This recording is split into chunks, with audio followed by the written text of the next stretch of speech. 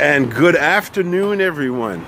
First of all, I want to thank you. This is Lorenzo Lopez. Welcome to Lunch with Lorenzo Lopez. This is a new thing. It's something that came about as of recent days. And we're going to try this out. And it's all based on your comments. If you want to see more, then we will give you more of it. This is our pilot episode. First time. But you know, one thing about it, what you see is natural. There's no script, and I'm so wealthy that I don't have the resources for editing, so whatever comes out comes out. But that's the most exciting thing, though. I think some of the greatest projects, some of the most memorable things usually started off with little or no financing at all in some cases. So you never know. You never know. I am the current bass player with Dread Daze, and this will be posted on the Dread Daze Facebook page. And right now we are in the city of Marina del Rey, which is Spanish for King's Marina. Playa del Rey is on the other side, which is the King's Beach. So welcome to Lunch with Lorenzo Lopez. 2013. We had a delivery job with a particular catering company, and I had just picked up this job around that time, and I was damn near rock bottom. But that's where I crossed paths with him. He was one of the drivers, and we've known each other to be musicians. So that was our connection from the beginning. He knew that I was in music. I knew he was in music. And then we're of a similar background, part Jamaican background. He's of Jamaican background. My father's Jamaican. So we had that connection there too. And we just connected as individuals, but at the same time it happened to be that we were also musicians. What got you into music to begin with? What got me into music? It was, let me see.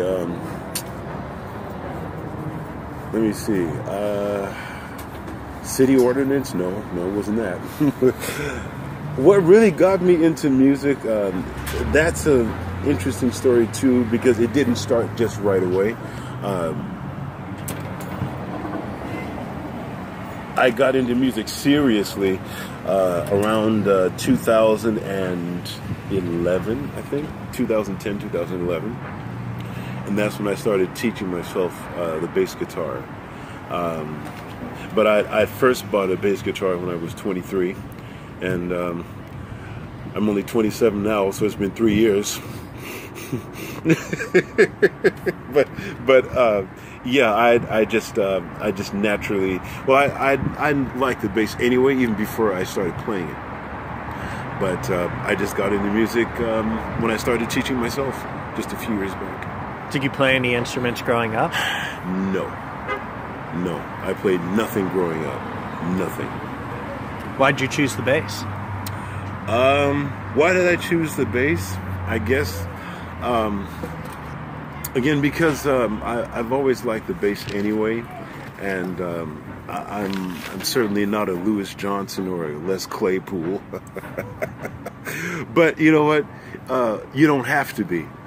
Some of the most noted bass players did not slap bass. Paul McCartney being one of them. He doesn't slap bass, and he's a world-renowned bass player. Aston Family Man Barrett, who was Bob Marley's bassist, he never slapped bass, and he's world-renowned. Robbie Shakespeare, all these other guys. So you don't necessarily have to do that. I had some mixed feelings at first because. One bass guitarist who I became very good friends with when I first started playing. Well, I started playing San Bernardino, and he was the slap bass, and I noticed that it generated a lot of attention. But again, you don't have to play that way. All you have to do is just be who you are, and I can display who I am best with the bass guitar. Keyboards too, if I practice a little more. Were you inspired by any particular bass players? No. And that's an honest question. I mean, it's an honest answer. I was not. when I first started, a couple of times I was saying that, well, maybe Paul McCartney, but that's really not true. We're both left-handed, and I like playing the Hofner. I understand why he likes the Hofner, but I didn't start playing because of any particular person. And Connie still beat me. You are of Jamaican and Panamanian and American background. Did you listen to any music from these cultures growing up? I listened to a lot of Jamaican music, yes, and some Spanish music. There you have it. Lunch with Lorenzo Lopez. We hope you enjoyed it, and we hope you would like to see more of us. Let us know.